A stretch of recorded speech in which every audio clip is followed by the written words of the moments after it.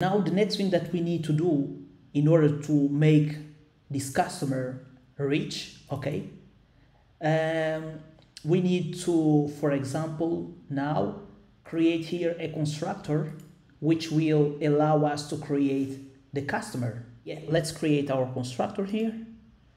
Let me just use the IntelliJ one to generate for me a constructor. Let's just select the fields that we want. Okay, we are going to create the customer using the public constructor. It's not a problem, okay, to instantiate it like this. And yes, we can see, okay, so the problem here is that I want to give always a meaningful name. So the constructor is good to create objects, but it doesn't specify the intention, okay, of this operation. So that's why I'm going to create here a method, okay, which will expose this behavior, the creation of a customer.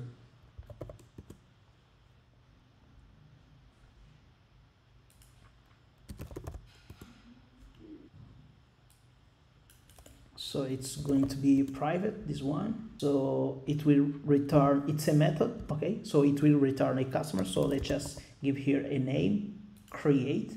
And yes, I think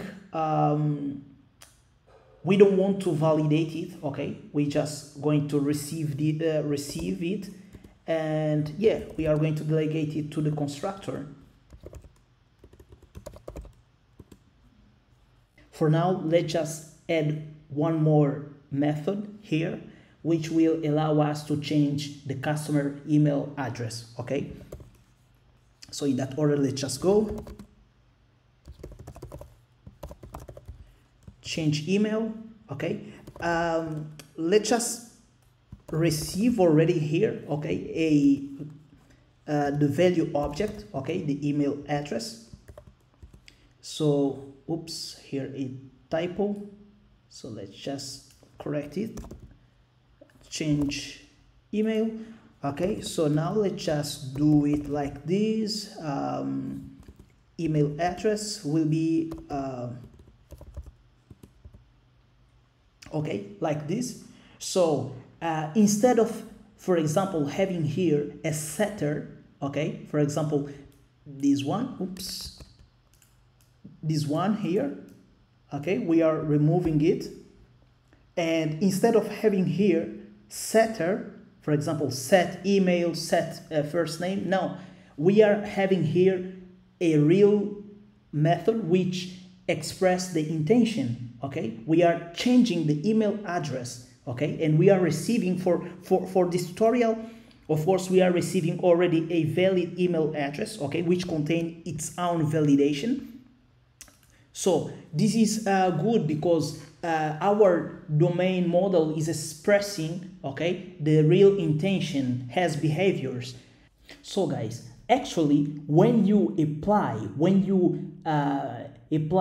the domain model, okay, the rich domain model with domain-driven design, if you create your methods like this with real intentions, okay, in the name, you will probably follow the principle of tell, don't ask. So the tell, don't ask is very nice principle, okay, in object-oriented programming that will actually make your domain model more fancy, okay, and more, how can I say, like you will follow the best practices. So I hope that you read a little bit more about this principle, but actually the thing that will happen here, for example, when a component want to change the customer email address, okay, it will just, for example, tell, okay, change email address, okay, apply customer, I don't know, insurance, do something, okay, instead of first getting the object and asking if it can, asking if you can change, okay, the email address or something like that. So if you read the blog post that I'm leaving here for you guys, you will understand a little bit more about tell, don't ask principle. So having it like this will allow us to follow this principle, which is very nice to learn. And yeah, let's go. So in that order, let's just go, for example, here into our service, and let's add a new method. Okay, let's call it by change. Let's call it by change email. It will receive a long, okay, which will represent the customer ID, okay, and also the email address, okay. Of course, we could receive a string or something like that and then create here inside, but it's not a big problem, okay. So now here, let's just implement the method in our service. Let's implement the method, okay. The create one, okay, the create one, for example, we could use it here, that create, and it will receive the first name, last name, and something like that.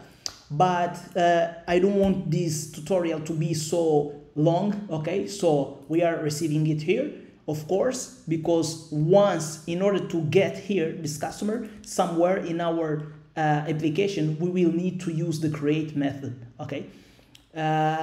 So in that order, so this method we are going to leave just like this, and this one, the thing that we need to do is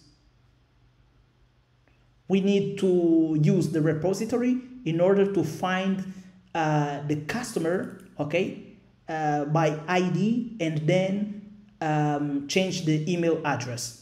So let's do that. The first thing that we need is to use the repository, okay. So let's use the customer repository that we are injecting here. So customer repository that find by ID. So we are going to use the customer ID. If you remember, guys, this is the CRUD repository, okay. And actually we are using here JPA repository, okay. So we find by ID. So if the customer does not exist, okay, we are returning here, we are going to throw an exception here, okay. So let's just use the supplier.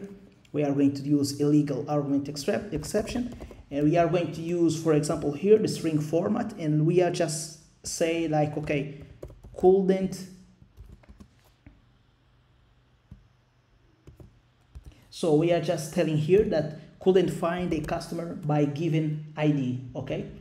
So if we remember, now we have the customer, okay, the existing customer in our database. So now we can just, for example, here call customer that change email address, okay, and then we are going to use the email address, the new email address. And yeah, that's good. If we can see now, the only responsibility that our service have here is to connect our domain object with some other part of our system, for example, the repository. It's not the responsibility of our service to change the email address, but instead we are using the customer itself to change the email address, okay? So now I think for now, let's just use here the repository, okay, and let's just say save, okay, the customer that we just changed email address, okay. So you could just use like this, for example, okay. Yeah, so this is what we have here in our service, and now let's go to the controller, okay. And I like also to put here, for example, a final. So and yes, so now let's move to our controller, and later we are going to move to our Kafka implementation in order to understand the publish subscribe, okay. So every time when we create a new customer or when we change an email address, we are going to publish an event, okay. So but first we need to create a mean to receive the customer from our controller. So let's do that.